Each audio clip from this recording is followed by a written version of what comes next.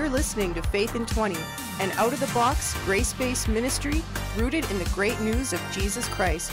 As with all God's children, I'm a competent minister of a new covenant, taught all things by the Holy Spirit. Have a question or two? Sick of the modern church model? Or just looking for context on Scripture? Then I've got you covered, so stick around. Hey guys, welcome back to the show and welcome to the 50th episode of the Faith in 20 podcast. This is absolutely incredible that God has allowed this to happen.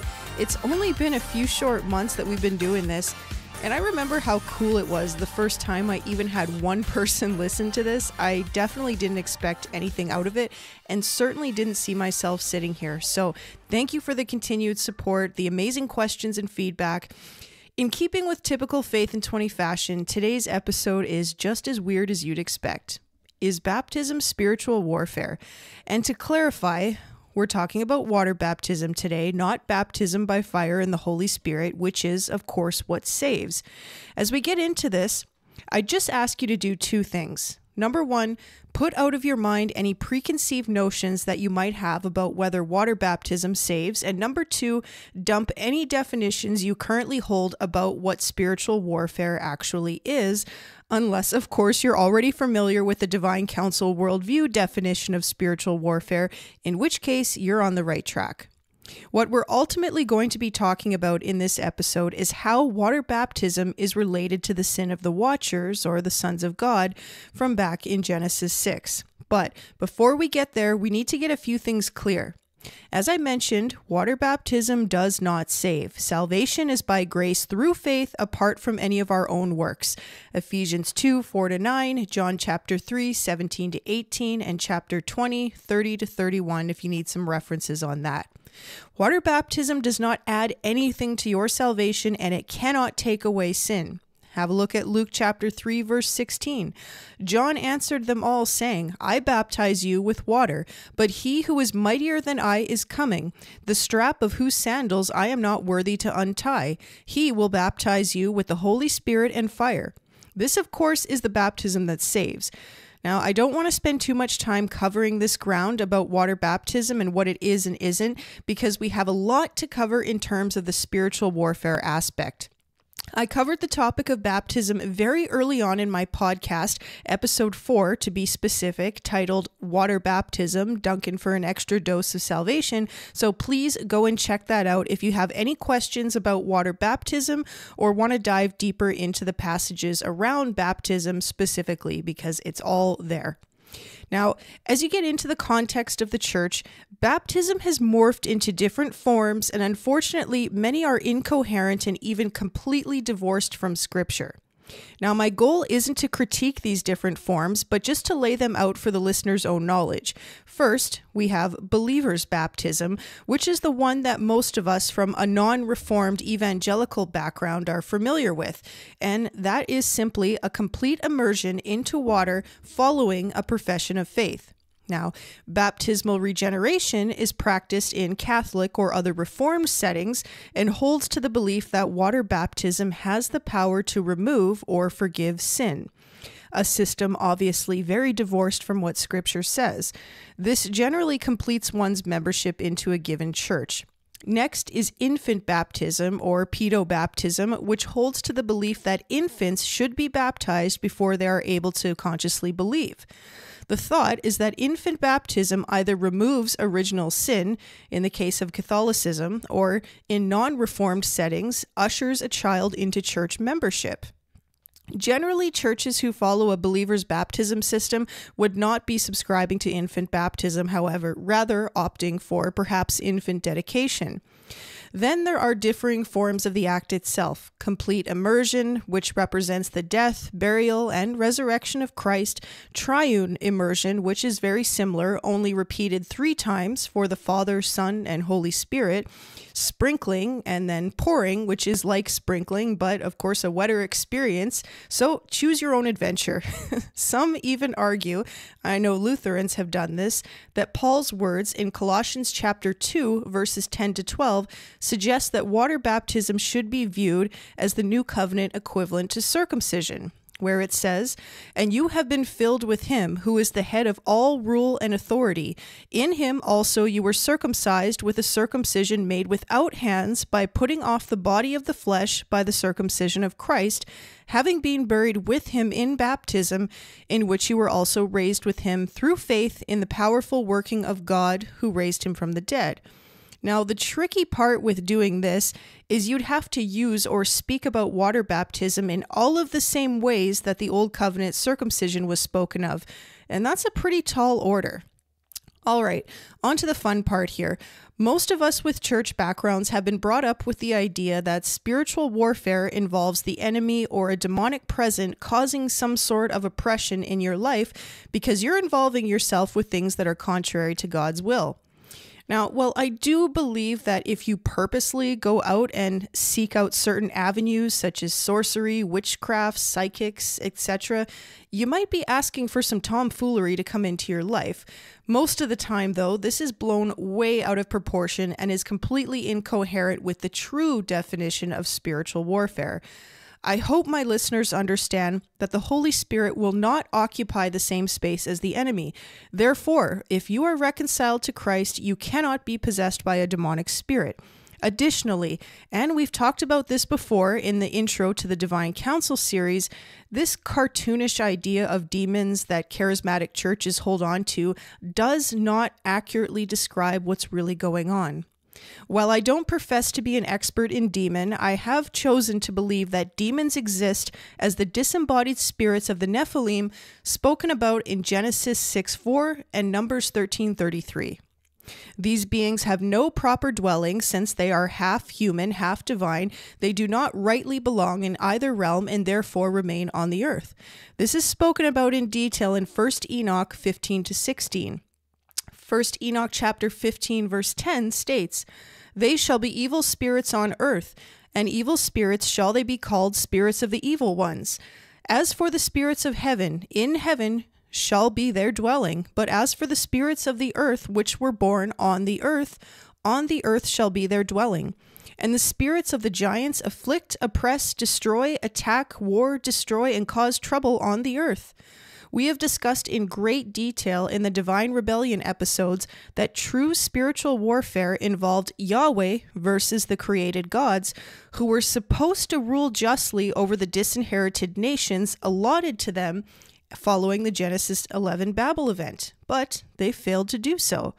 Spiritual warfare was declared by Jesus, who brought his disciples down to the base of Mount Hermon in Caesarea Philippi to make known that he is the Christ, the Son of the living God, the physical place where 200 watchers descended long ago when they made a pact to sin against Yahweh and take wives of mankind for themselves, thus declaring war against their Creator. Jesus was about to take back the nation and their nations, and there's nothing they could do to stop it. This is spiritual warfare. Okay, so where the heck does water baptism fit in here? We're going to start with the foundation passage for this portion of the episode, which is 1 Peter chapter 3, verses 14 to 22. This is a passage that I've actually heard pastors avoid because it's simply too weird for them to interpret. Let that be a lesson to anyone who relies on a pastor for their biblical interpretation. Anywho, but even if you should suffer for righteousness' sake, you will be blessed. Have no fear of them, nor be troubled, but in your hearts honor Christ the Lord as holy. Always be prepared to make a defense to anyone who asks you for a reason for the hope that is in you, yet do it with gentleness and respect, having a good conscience, so that when you are slandered, those who revile your good behavior in Christ shall be put to shame. For it is better to suffer for doing good, if that should be God's will, than doing evil. For Christ also suffered once for sins, the righteous for the unrighteous, that he might bring us to God, being put to death in the flesh, but made alive in the Spirit, in which he went and proclaimed to the spirits in prison, because they formerly did not obey, when God's patience waited in the days of Noah, while the ark was being prepared, in which a few, that is, 8 persons, were brought safely through water. Baptism, which corresponds to this, now saves you, not as a removal of dirt from the body, but as an appeal to God for a good conscience through the resurrection of Jesus Christ, who has gone into heaven and is at the right hand of God with angels, authorities, and powers having been subjected to him. One thing is clear, and that is Peter is appealing to Christians to persevere as we undergo hardship. But is he also suggesting that baptism is what saves us? We first have to become familiar with another definition, and that is typology. This is essentially a type of prophecy, an unspoken prophecy to be exact, which foreshadows something that is to come. The revelation of the prophecy isn't revealed until that thing happens, of course. Ezekiel is a great example of this. In chapter 5, verses 1 to 12, God had him do all kinds of weird things, and I'm sure a lot of people thought he was nuts, but it was all for a purpose. God told him to shave his head and beard, weigh it in the balances, burn a third of it, beat a third of it with a sword, scatter the last third to the wind, to provide a visual portrayal of the future of Jerusalem. We only understand what was happening there because Ezekiel 5 tells us that this was a prophecy and what the fulfillment would be. The word typology is first identified in Romans chapter 5:14 when Paul tells us that Adam was a typos, or a kind mark type of Christ. Quote, "Yet death reigned from Adam to Moses, even over those whose sinning was not like the transgression of Adam, who was a type of the one who was to come." So Adam foreshadowed something about Jesus, in this case, the fact that sin had an effect on humanity. Adam is therefore the type, and Jesus is the echo of Adam, otherwise known as the antitype. So, going back to 1 Peter chapter 3, verses 14 to 22, Peter uses the flood of Genesis 6 to 8, including the events of Genesis 6, 1 to 4, as a foreshadow of the gospel and resurrection. These events were celebrated during baptism. Now, let's unpack this a bit here.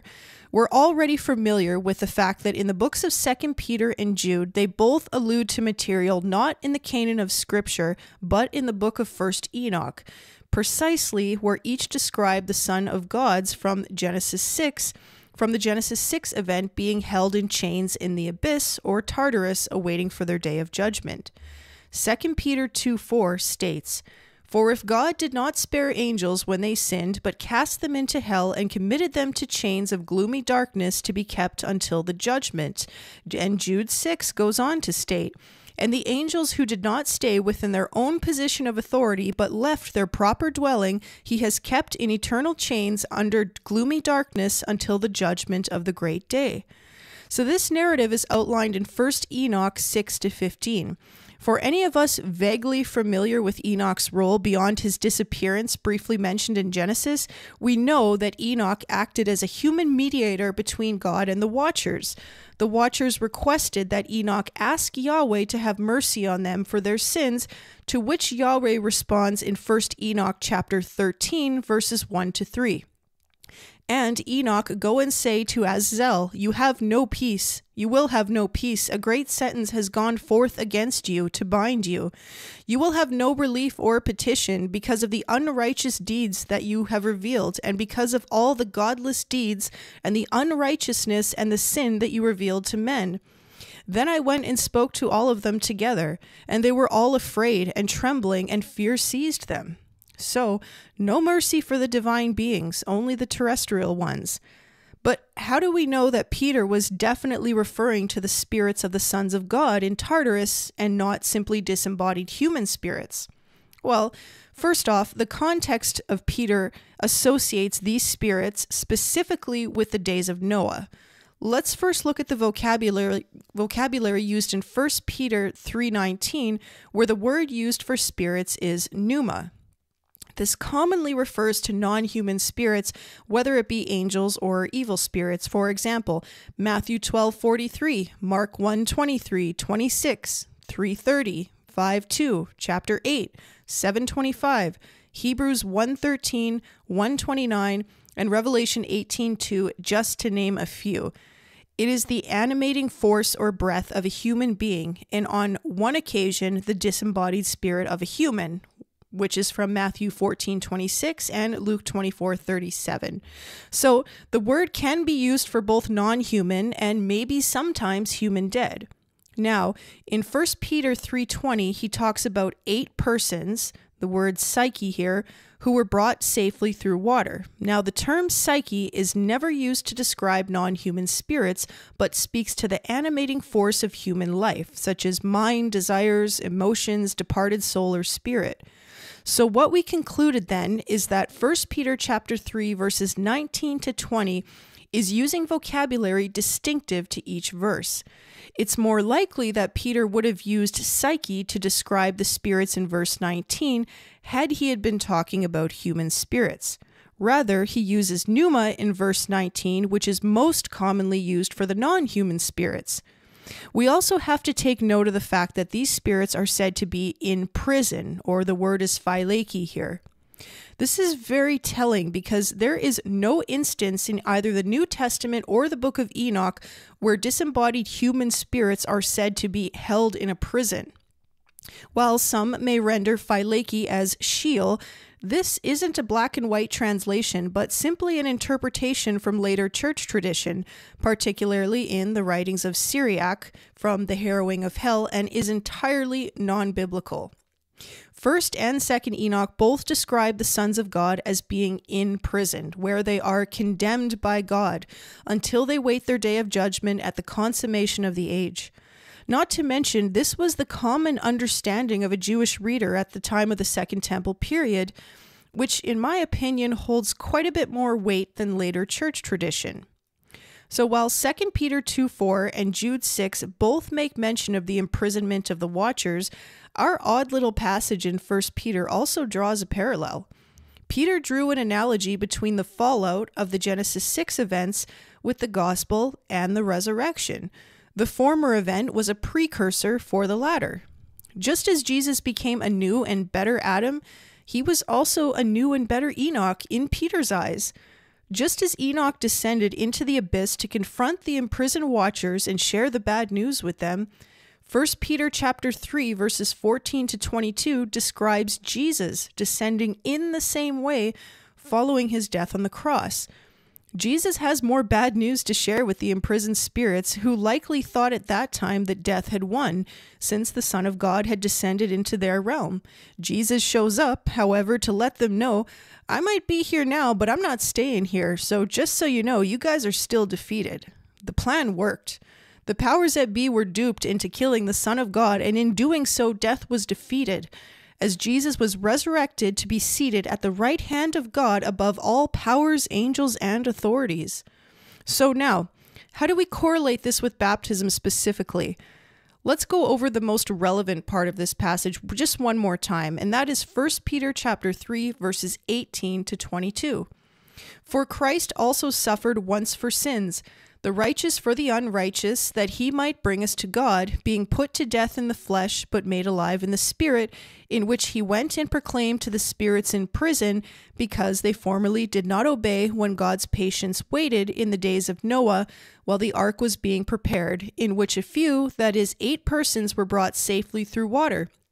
Baptism, which corresponds to this, now saves you, not as a removal of dirt from the body, but as an appeal to God for a good conscience through the resurrection of Jesus Christ, who has gone into heaven and is at the right hand of God, with angels, authorities, and powers having been subjected to him. Now we have to examine this passage through the lens of the Divine Council worldview. Keying in on verse 21 here, the word appeal is eperotema, which is commonly translated as a pledge, and conscience as syndesis. It's translated to an attitude or a decision indicative of one's loyalty. So we have a pledge and we have loyalty here. We know that baptism does not produce salvation, but it, quote, saves us in that it reflects a decision of the heart or a pledge of allegiance to Jesus. New Testament baptism was considered an oath of loyalty, a declaration of whose side you're on in this cosmic war of good and evil. Naturally, we are speaking about a believer's baptism here, not a reformed version which strays completely from the text. Additionally, this is a symbolic reminder to the fallen sons of God of their own demise. Early Christians understood this as a sort of typology and were quite comfortable linking this passage in 1 Peter back to the fallout of Genesis 6. Baptism was always considered spiritual warfare and also explains why in the early baptismal formulas they included a renunciation of Satan and his angels. So guys, as we wrap up this episode, as I said, this wasn't meant to act as a stance for why someone should be baptized or not. That is entirely a personal choice. This is simply offering a different viewpoint that isn't really ever discussed in light of the Divine Council worldview. And as I mentioned, please check out the earlier episode I did as it pertains directly to water baptism in the New Testament and speaks much more about how the church systems have become incoherent with what Scripture says about baptism. And if you're watching this or listening to this on YouTube, I'll link that episode at the end of this one. Otherwise, it's episode 4. All right, guys, thank you so much for joining me today. As always, if you have any questions, want to reach out, you know where to find me. Otherwise, I'll see you on the next one. Be blessed. Bye now.